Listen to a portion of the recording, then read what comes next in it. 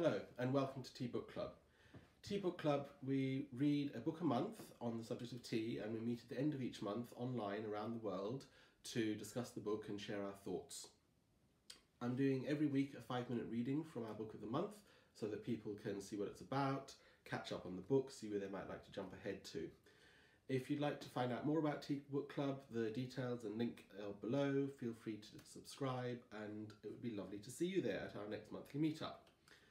Our next meetup for January is actually next Sunday. So this month we have been reading A Social History of Tea by Jane Pettigrew and Bruce Richardson, which is absolutely fascinating. So I highly recommend it. So, to the 5-minute reading. Tea wares. I'm jumping in at page 160. While the 18th century provided a tea-infused impetus for women's suffrage, it also sparked an era of innovation in tea wares. As tea prices came down through the 1800s, the size of teapots increased, and as a result, so did the size of kettles. These became so unwieldy and heavy that most ladies could no longer easily manage to elegantly pour the boiling water into their porcelain and silver teapots. The tea urn had thus become a fashionable and decorative alternative, gracing many Victorian tea tables. At Dyram Park in Gloucestershire, an inventory from 1839 lists a bronze tea urn with tea trays and a copper tea kettle kept in the butler's pantry. By 1871, the urn was listed in the inner pantry with a bronze tea kettle and 4 tea trays. The 19th century was a time of great innovation and invention, and the creation and design of the perfect teapot was a challenge taken up by many artisans and designers. The basic shape remained relatively constant, altering slightly with the changes in design fashion. Details varied according to the inventiveness of the manufacturer. The Cadogan pot was filled from below. The Castleford had a sliding brass lid. Pots with 2 chambers and a filter between were designed on Chinese lines. Self-pouring pots with a pump action allowed ladies to pour without lifting the pot from the table. Other new ideas also caught the attention of the press. In May 1896, the Caterer and Hotel Keepers Gazette announced the invention of a tea infuser, very familiar to us today, called a teat. It consists of a deep spoon bowl, perforated with small holes and slits, and having attached to it by hinges a duplicate spoon bowl. The idea is that the spoon should be filled with the requisite amount of tea, then plunged into a cup or pot full of boiling water and withdrawn after a few minutes infusion. The teat should be most useful for travelling luncheon baskets and might be introduced by caterers in tea rooms. European potteries and porcelain manufacturers started making full tea and breakfast sets in the 1790s, but until the second half of the 19th century, these were generally found only in the homes of the wealthy. The earliest sets consisted of 12 tea bowls, 12 straight-sided coffee cups, 12 saucers, a slop bowl for tea dregs, a sugar bowl, sometimes with its own lid, a milk jug, plates for bread and butter, and 2 teapots. Smaller side plates were not introduced until the mid-19th century, when they were needed for the service of sandwiches and pastries at tea. The better off owned at least 1 tea service, and grand houses usually owned several. The inventory at Dyram Park in Gloucestershire listed part of a pink and white tea service, best china tea service, blue and gold border, 23 teacups and saucers, 2 bread and butter plates, part of a tea service, drab and gold border, part of a tea service, sprig pattern, part of a white tea service, part of a breakfast and tea service with pink border. At Tatton Park in Cheshire, the plethora of tea services owned by the Richardson family is displayed in the china closet, along with a 900-piece glass service stored in wooden coffers. Poorer families often owned a hodgepodge, mix and match selection of whatever they could afford or had been given. In Wales, Marie Trevelyan explained, "Scarcely a house or cottage in Wales is without a corner cupboard. In it are kept the household treasures in the shape of teacups and saucers.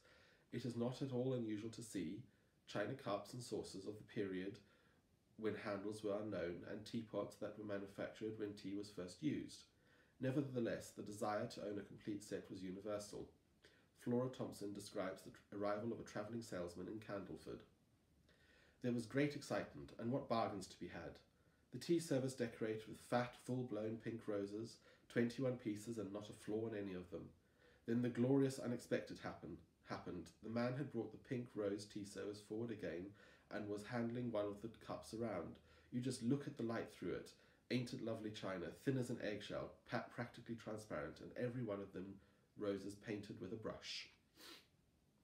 Sorry, I needed an accent to go with that, I think.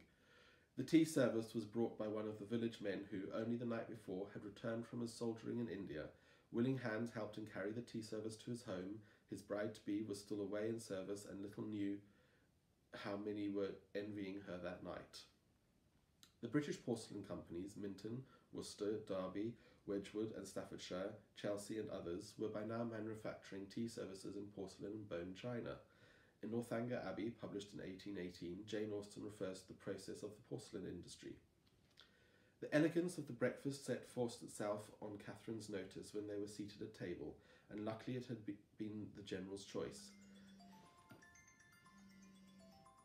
That's 5 minutes, but we'll continue.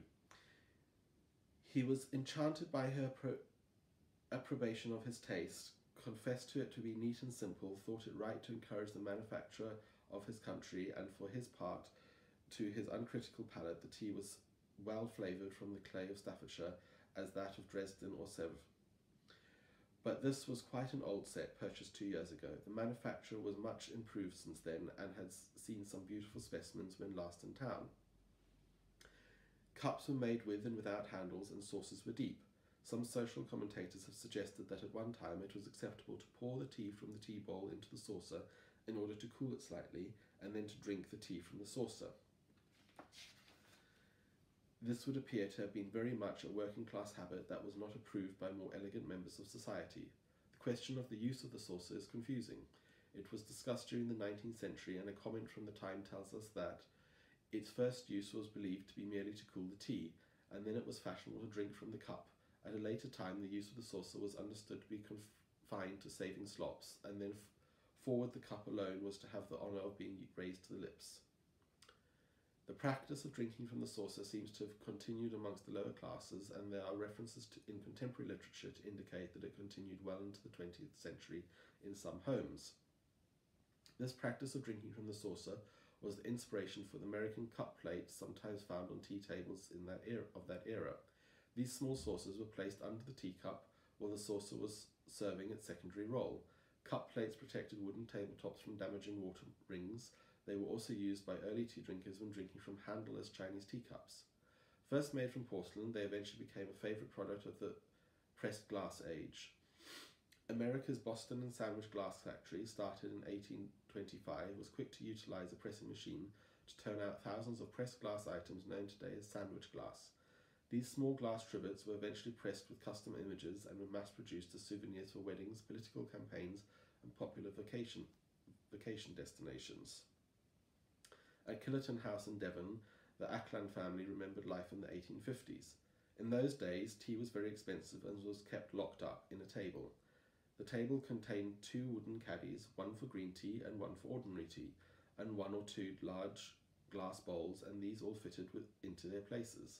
Grandmama had forgotten her keys, and Bronte, the family poodle, was sent to fetch them. In those days, ladies wore pockets tied around their waists and under their dresses. To the horror of the rather prudish people in those days, Bronte reappeared and walked up to the dining room, dragging Grandma's pocket in which were the keys, and Grandpapa used to imitate their horror when he told the story. Towards the end of the century, when tea was cheaper, lockable ornate caddies from the drawing room were no longer a household necessity, and tin caddies were produced instead for storing tea in the kitchen. And we'll stop there, because we could keep reading about teaware. I hope you enjoyed that snippet, and if you would like to read more, then join Book Club and come along to our meetup on next Sunday, when we will be discussing our thoughts and sharing our thoughts from around the world on the book and sharing what we found interesting about it. Hope to see you there. Thank you.